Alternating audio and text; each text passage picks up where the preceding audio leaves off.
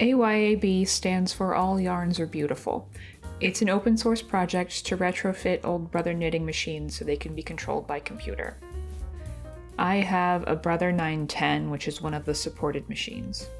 There are links to all of this in the description.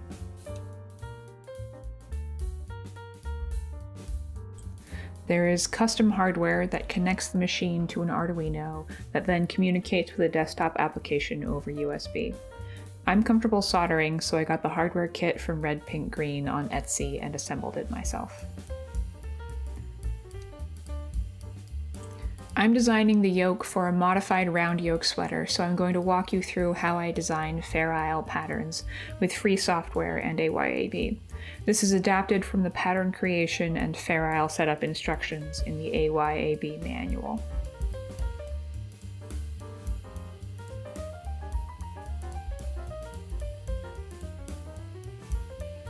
We're starting with GIMP, an open source image editor. Create a new image and set the size to the number of stitches and the number of rows you want in your pattern. And it's tiny, but we can zoom in with the drop down at the bottom or in the view menu.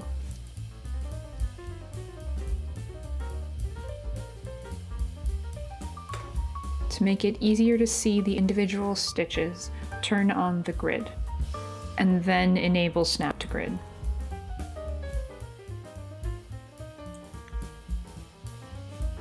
Now our pencil tool is way too big, so take the size all the way down to 1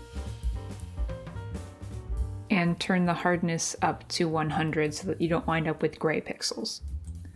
The last setup step is converting the image to 1-bit color, so we're only dealing with black and white.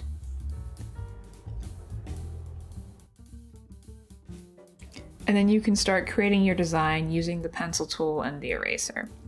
The white pixels will be your main color and the black pixels will be your secondary color.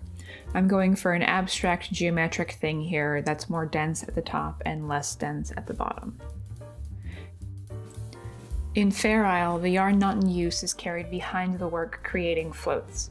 If the floats get too long, they'll snag on things. I try to make sure that there are no floats longer than 4 stitches. That means no rows where there are more than 4 black or white pixels in a row.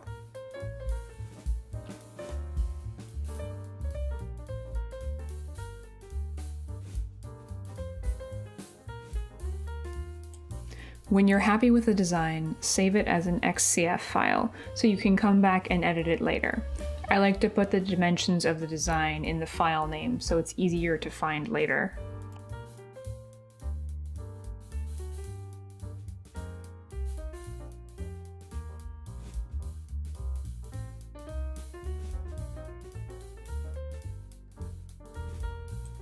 Then you need to export the project in a form that the AYAB desktop software can work with. PNG, with all of the default export settings, works well. And you're done. Let's load it up in AYAB. It is here somewhere.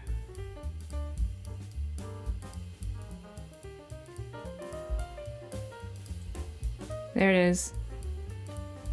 You can zoom in using the mouse wheel or pinch to zoom. And now I want to make this wider, so I'll open Image Actions and then the Repeat dialog. It's fine vertically, but I want it to be wider, so I'll increase the horizontal repeat to 4. I've already got some knitting on the machine, so I'll set the start and end needle. Orange is on the left and green is on the right. This helps with the carriage turnaround and advancing to the next row.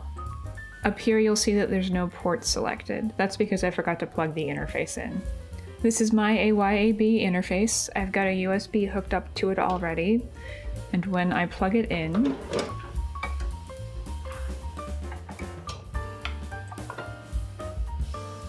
you'll see the red LED in the back comes on. Now if you click the refresh button, the port shows up in port selection dropdown. Then click Configure and Knit. Make sure the machine is plugged in and the power is on. Set the carriage to KC1 or KC2. Feed your main yarn into the carriage. Then move the carriage to the right until you hear a beep. Then 2 more beeps. This tells you the pattern's loaded and you can start knitting. The first pass of the carriage only brings the needles out into upper working position. After you hear a beep, stop the carriage, press the MC button, and thread in the second color. Then keep knitting. The needles in upper working position will knit the second color, and the rest will knit the first color. As you go, the desktop application advances through the rows. Move the carriage until you hear a beep, then change directions.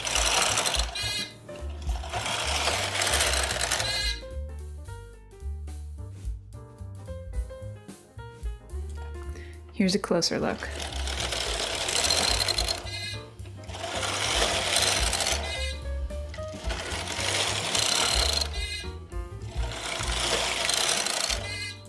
When you get to the end of the pattern, AYAB will send 7 beeps. Or is that 9 beeps? After this, you can finish the piece as you normally would. Here's my swatch on waste yarn. Fair Isle has a slightly different gauge than regular stockinette, even at the same tension, so make sure to swatch and take that into consideration in your patterns.